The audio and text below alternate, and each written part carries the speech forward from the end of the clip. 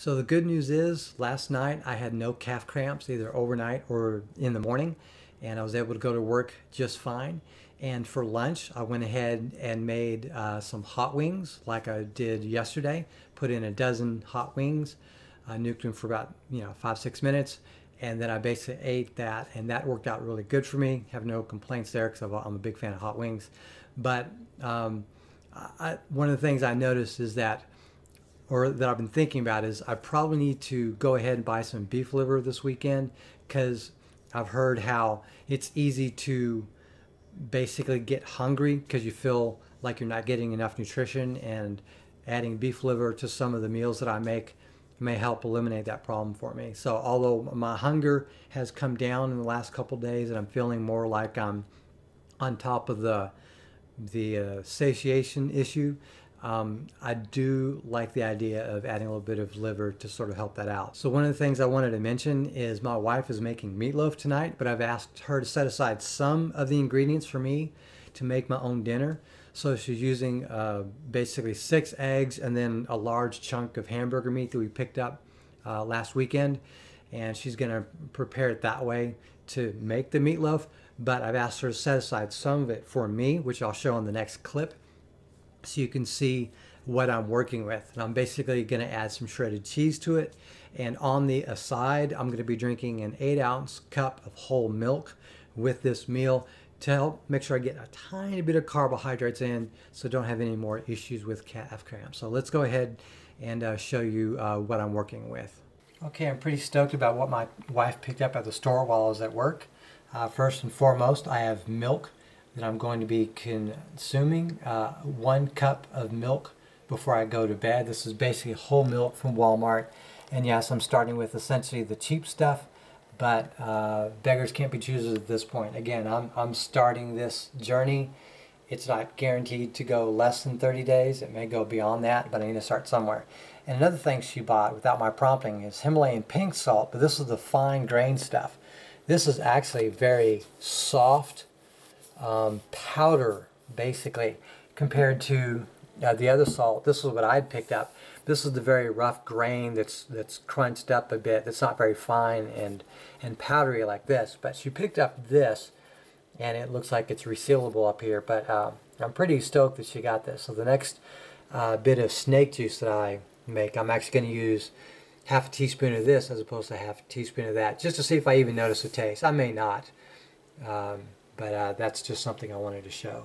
All right, looks like I've got a little bit over a pound and 1.8 ounces of hamburger meat in a bowl, and that is what is going to be the basis for my dinner tonight. I'm going to add some cheese to it after I put it on a skillet. I'm going to sort of fry it up a little bit, and I'm going to see how this goes. I'm not going to add any other ingredients to it, and I'll have on the aside a little bit of milk. Okay, this is just about 1 pound of beef.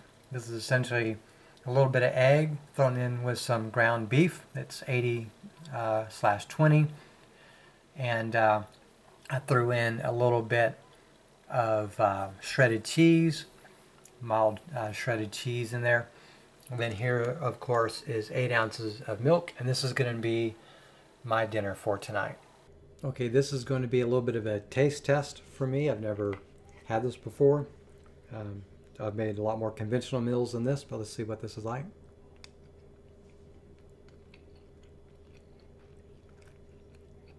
Okay, so it's not bad, but it is somewhat bland. I can see someone putting a little bit of seasonings in it. You just sprinkle here and there to try to give it a little more taste. But what I'm going to try to do to stick to the carnivore challenge, not add anything to this, eat this whole thing down, and I'm going to try to calculate the calories for this.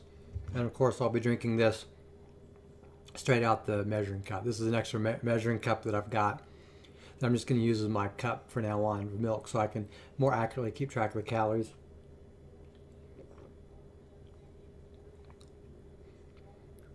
Not bad. So I haven't had milk in years. Like, I think a couple times here and there I may pick up like one of those muscle milks, which is mostly just, chocolate milk with relatively high quality protein. But I'm just going to drink straight up milk. So this is going to be my dinner for the night. And I have one more clip where I wrap things up for this video. Whew, that took about 8 minutes to eat that entire bowl and drink that cup of milk.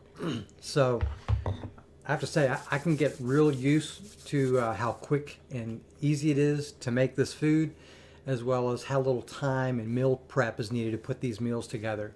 You know, a tiny bit of egg, a sprinkle of shredded cheese, and a pound of ground beef, and a cup of milk is not very complicated, and I'm really stuffed. I'm actually more satisfied now with this one meal than anything else I've eaten in the last week or so, even before I started this carnivore diet. And you know, I want to build better patterns so that I can eat healthier, and I really do think this diet is going to be key to that. So with that said, that's going to do it for this video. Thank you very much for watching, and have a great day.